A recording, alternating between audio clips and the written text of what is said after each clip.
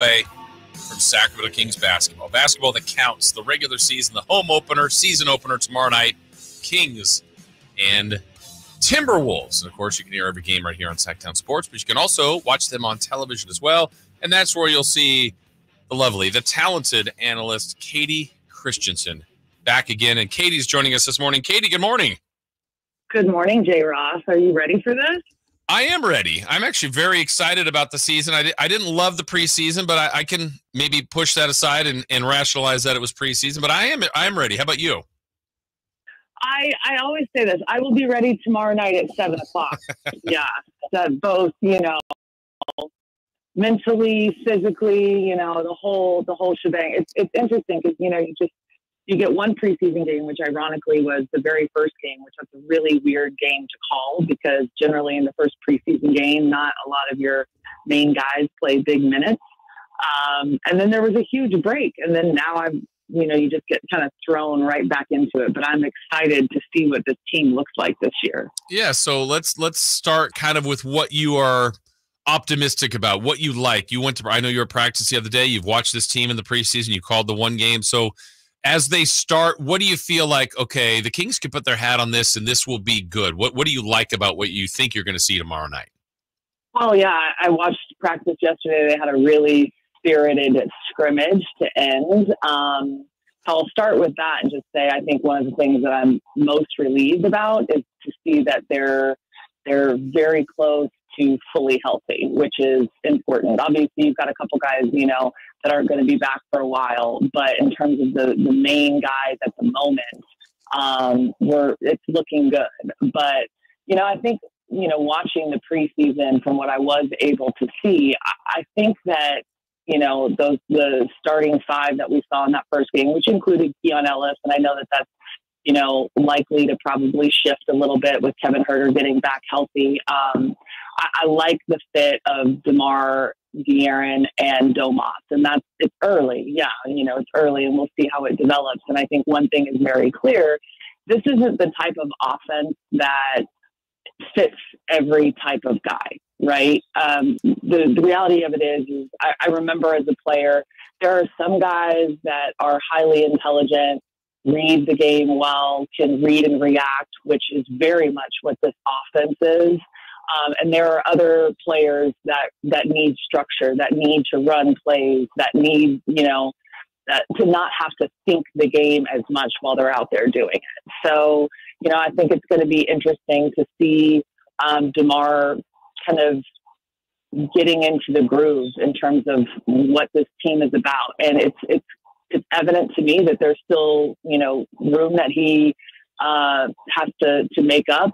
And he's still learning things and he's still learning players. And that is, 100%, expected at this point. But he is a proven player in this league, very intelligent player and a really great teammate. So I like what I'm seeing so far in that aspect. So what would be, before the season starts, it's probably unfair, but just going in, what are some of your concerns then? What are some trouble spots potentially for this team?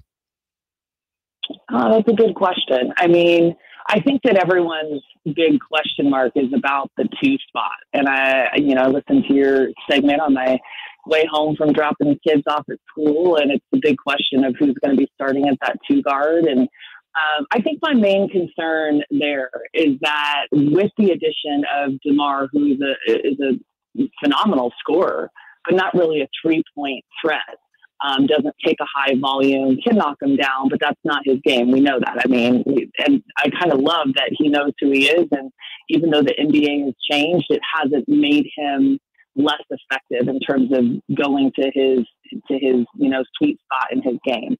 But I kind of feel like you need more shooting in that starting lineup around De'Aaron and Domas and now DeMar, because I fear if you don't have a legit proven 2-point or 3-point scorer at that 2 spot, that it's going to muddy the waters a little bit for those guys. So, I think that Kevin had a rough year last year, but I'm excited to see him coming off of his injury and if he's able, I think it was more mental in my opinion last year. And so to me, that's kind of a big thing, right? Is finding the rotations and the combinations that work well together. You got a ton of 3-point shooting coming off of the bench. What do you have in that starting lineup? And when you think about it, the style and the games of, you know, two of the main guys, DeMar and De'Aaron, you know, you need somebody that is capable of effectively stretching the floor. Yeah, and Herter certainly can be that guy. We know Malik Monk can be that guy. He's coming off the bench. Speaking of the bench, as we're talking with Kayte Christensen, it's always kind of a debate as the year begins. You know, it seems like they're so deep. They got so many different guys to play. And then as the year goes on, coaches generally get to about a 9, maybe 10 player rotation. What's your feel on how many guys Coach Brown may play? And that if it is 9 to 10, there's a couple of talented guys that may be left out of the mix. Yeah, I mean, this is always a fun thing to do before game one, right? You know, like, what is it going to be like in game, 65? What is the rotation going to be like? Who's going to be in? Who's going to kind of be out and fall kind of to the side a little bit? Well, I think last year is a perfect example of you just never know because of injuries. Like, if there weren't the injuries that they had last year, we would truly have no idea what Keon Ellis is capable of. And so to me, it's just like one of those things. You have to play the season that is laid out in front of you, and that includes injuries and all of the things.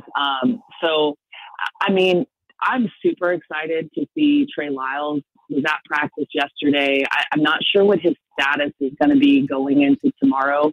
He was active in practice in the scrimmage yesterday, and he was just knocking down threes and playing super confident, super kind of what's the best word for it? Like he was gunning yesterday. And one of the things I don't think a lot of people know about Trey, he runs his mouth, which is phenomenal to me. Like he gets in people's heads. He's vocal. He's confident. And we've seen it a little bit when there's been like, kind of some tussles out on the floor. And I think maybe it surprises people a little that Trey will go and get involved. That one with Brooke Lopez a couple of years ago is one that always comes to mind for me. I think that he was really missed last year. He started off the year with an injury. If I remember correctly, it was either like a groin or a hamstring. He missed, a legitimate chunk of time, comes back, and I believe his first game back was maybe Detroit last year. This is really making me have to go back into the memory banks. But then he had another injury. So he never got he was always coming back from something last year. I want to see him healthy and what he can provide, because I think he's so key in that second unit, because it allows them to play multiple different styles of basketball. You can put him at the 5 and go small ball. He can be that stretch floor. He's a highly intelligent, defender. He's obviously not a leaper. He's not an above the rim guy, but he is such a good team concept defender that no matter what position he is put in, whether it's the 4 or the 5, you can really have a lot of versatility with him on the floor. So that second unit, to me, I feel like they have a lot of strengths. It's about being healthy and seeing like some of the new guys, Douglas Dermott, getting my eyes on him for the first time yesterday, and with the Kings, obviously very familiar with him, in his career. But man, just such a great pickup. I love that pickup for our second unit. Smart guy, really fits in well, shoots the ball well. They look for him. They know how to get him to his spot. He is not shy. He knows his role. And then, Malik Monk, I know that's a big question mark for people. Should he be in that starting 5? Mike has had him coming off of the bench in the preseason. And that was kind of a big topic during free agency for him. Like, it's important for him to start. But I think that, how you look at it is his role in terms of how he runs that second unit and makes them really competitive. I think it's important. And no matter what, I would be shocked, Jason, if he's not closing out games every single time. Yeah. Speaking of closing out games, one thing I'm anxious to see, Kayte, they've got two players that have proven the last couple of years since this Clutch Award has been around that De'Aaron Fox won it. DeMar DeRozan's been in the running. So there's going to be a game that you're on the call for, and it's closing seconds. Kings are either tied with the lead or down 1 or 2 and need a big basket. They've got good options there. I'm anxious to see how that plays out, maybe the first time or a couple times this year, whether they go to Fox, DeRozan, or even someone else on that roster, because they've got two of the better clutch players in the league.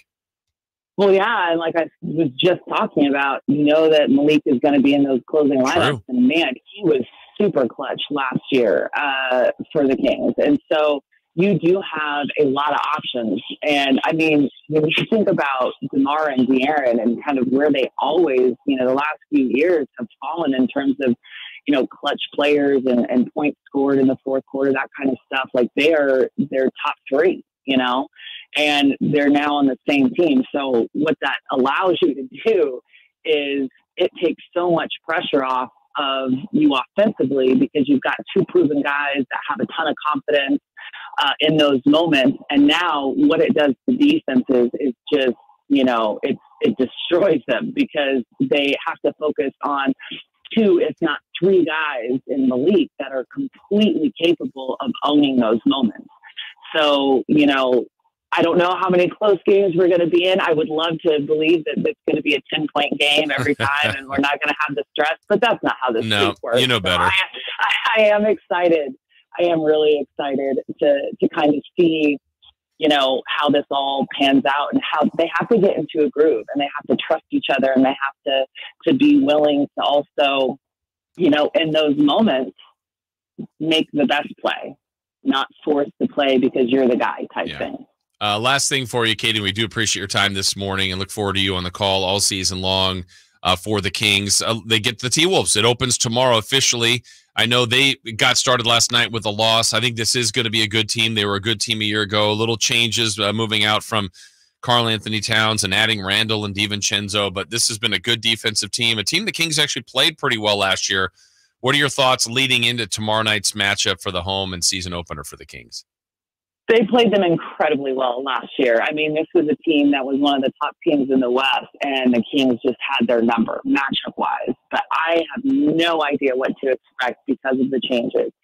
Julius Randle has been a player that the Kings have just struggled against because of his style of play. He is more in terms of, likening him to another player. It's kind of like the Zion Williamson, like just the big, strong, bully ball type of guys. And the Kings have not fared well against that in the past. So that's the big question mark for me is kind of how they're going to match up, how they're going to handle that matchup. And then, the next game, it's LeBron James. So very much the same, the same situation in terms of handling guys that physically are just very dominating, and you don't really have someone that matches up perfectly with them. So it's going to be a team kind of thing. But I think the one thing the Kings kind of have on their side in opening night against them is that that's a big change, bringing Randall in. And so they haven't quite figured it out yet, kind of like we probably haven't quite figured it out with DeMar yet. So, you've got to take advantage of the spots where you can, and getting them early before they're clicking, probably not a terrible thing. Yeah. Well, it all starts for real tomorrow. The grind, the journey, however it's looked at, is probably both for everyone. We know it's a busy year ahead for you, Kayte. Thank you so much for taking some time out today, and we look forward to seeing you out at the arena tomorrow. All right, you guys. Enjoy opening night tomorrow. Huh? Yes, we will. Thank you, Kayte. All right. All right, that's Kings television analyst Kayte Christensen joining us. You can look forward to hearing Kayte every week with us. We always appreciate her thoughts and insight. And it's here tomorrow night, the opener. We're going to talk more about that as the Kings get the Timberwolves. Kayte shared her thoughts on that. She's